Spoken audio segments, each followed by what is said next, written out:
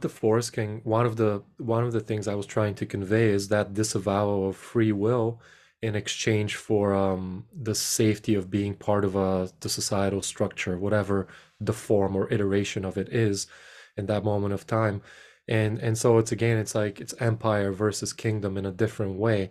The soul spark within the boy's heart is an indication of the truth of the connection of who he truly is and beyond something that his father tries to nurture, and yet something about his own youthful, immature impulses, his own desires are something that the culture, that empire, as emblemized by the Forest King and his, this virtual reality sprite, he is basically tapping through the algorithm into the boy's weaknesses and finding the best way to turn him into simply a puppet within that functions under the rules and opinions and behaviors of the video game.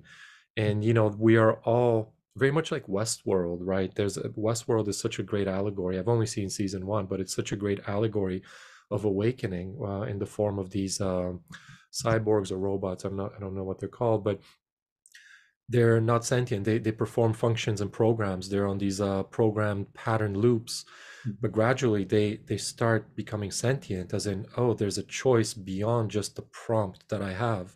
And Mhm. that's all of us, right? We are our familial and cultural makeup being in the material space based on natural patterns of nature, of biology, of matter.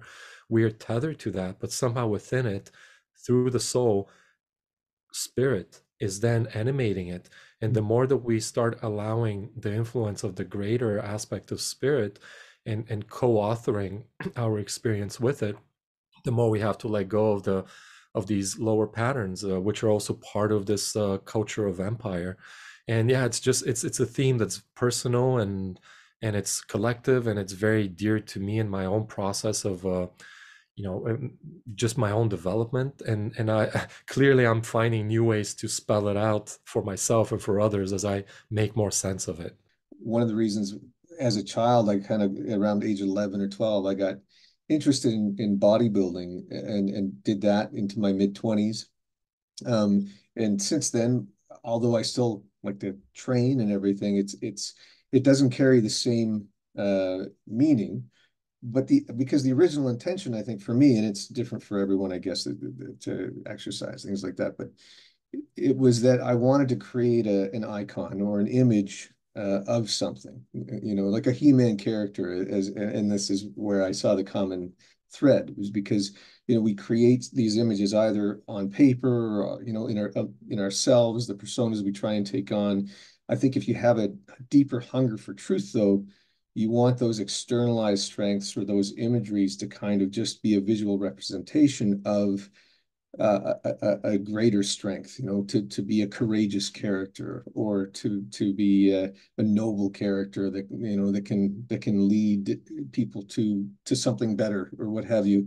And but when the again, it kind of goes back to when these images can be used well and poorly, and I think in terms of bodybuilding, one of the things I struggled with was that the emphasis all became the physical, and not that it was ever anything but that on one level, but you could imagine as a kid at a certain stage in it that these were functional bodies. They weren't so big, and the emphasis wasn't so much on that. They could be archers, they could be soldiers, and you'd see that in the films in the 80s and 90s.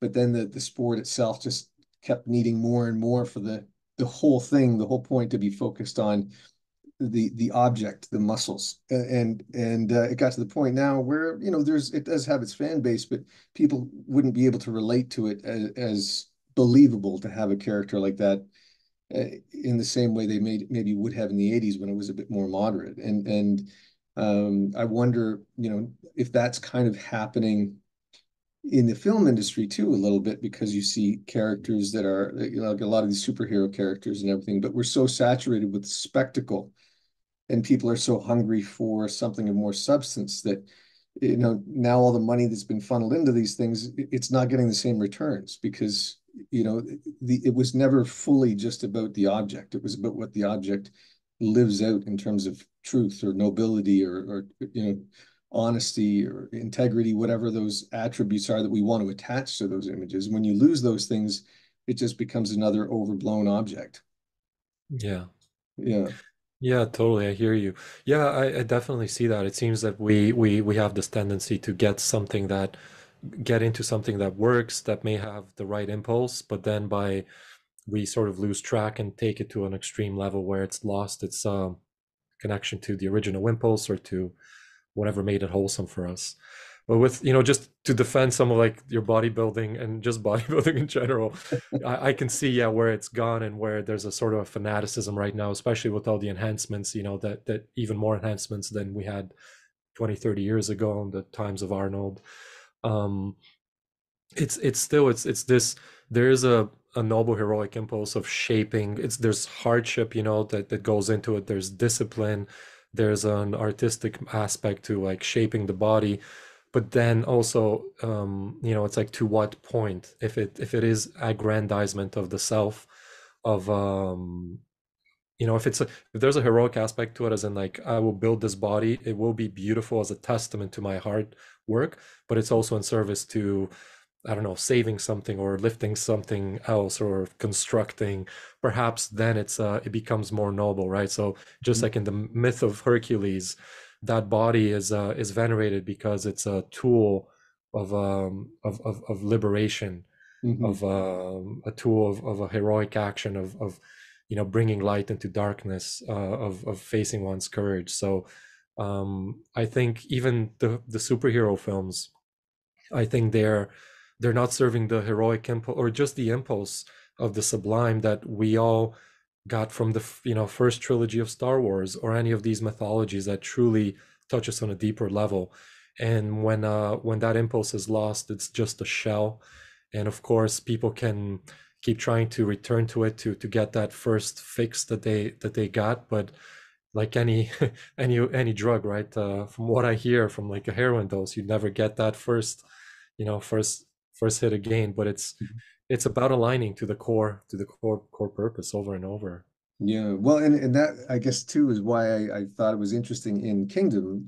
There's a moment where the character pulls out the sword of, I guess I interpret it as the sword of truth, and you can see there's an athleticism in the imagery that makes the character look strong, but that kind of perfectly kind of encapsulates a balance that I think a lot of people are striving for when they're trying to learn about discipline, but in the gym, or when they're trying to put into a story a strong looking character.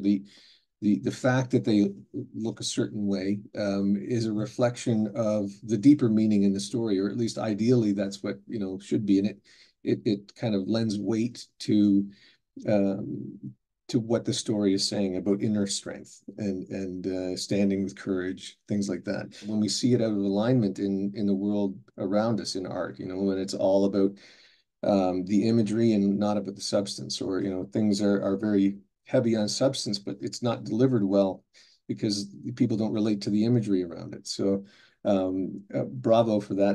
It's for anyone watching. I'll put a link in the description to Kingdom, and if you'd like to see some of Lubomir's other work as well, I guess In Shadow is going to be on there as well. I can put a link to In Shadow and The Forest King. That's I saw it on Tubi, but are there other places where people can find The Shadow King? Yeah, people can see it for free on Tubi or Plex with a free membership, or they can find it on Amazon Prime. It's under the series Red Iron Road, and they can see the Forest King there. Are you working on anything now, or have any plans for the future? There's always things in development. There are possibilities. I've had there was a feature I was going to work on, and I decided not to. That was a few years ago, and let it go for a bit.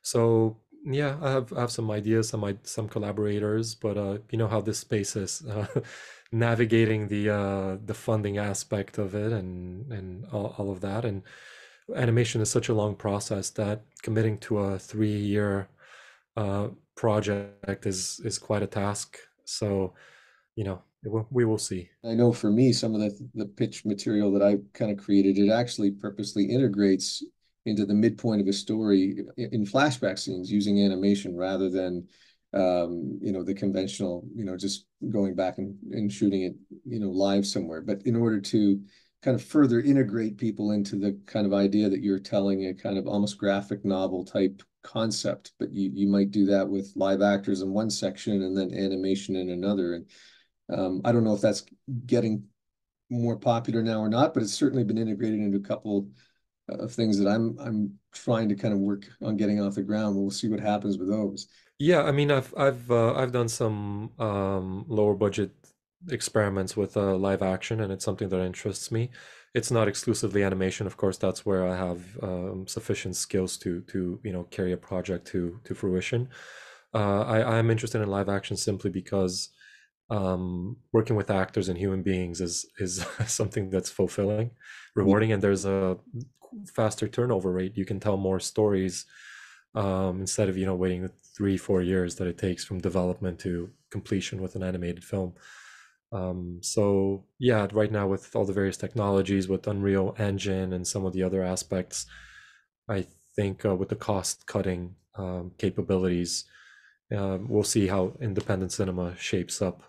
But it's all a matter of recouping the investment for anyone who puts money in. And I imagine I personally don't know too much about that. I know that's something that you explore, and it's yeah, just finding these new ways so that the gatekeepers that we have, these big institutions, if we can somehow find more ways to tap into the audience directly, or democratize that in a freer way, perhaps we can have more of that kind of content come to